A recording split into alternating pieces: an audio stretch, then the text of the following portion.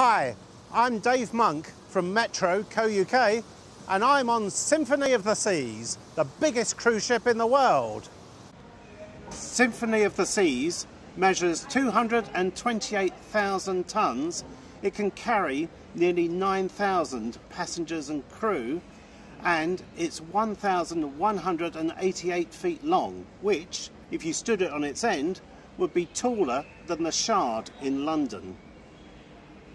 There are amazing things to do on its 18 decks, including laser tag themed on an abandoned space station, a 10-storey slide and 3 water chutes. Plus, there's a park with 12,000 plants and trees. If you really fancy splashing out, there's the ultimate family suite. There's a slide here as well, but it's only from the bedroom to downstairs. The room also has a 3D cinema-style screen, air hockey table and a Lego wall. One family have liked it so much that they're paying $85,000, that's nearly £60,000, to hire it for 1 week at Christmas. If you fancy something a little more elegant, just along the corridor is the Royal Loft Suite.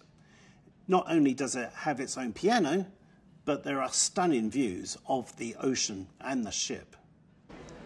It's up to you to judge if big really is beautiful, but the passengers on this inaugural sailing of Symphony of the Seas certainly seem to be enjoying it. But the ship won't hold the title for long. In 2021, another ship will come along, a sister, which will be even bigger.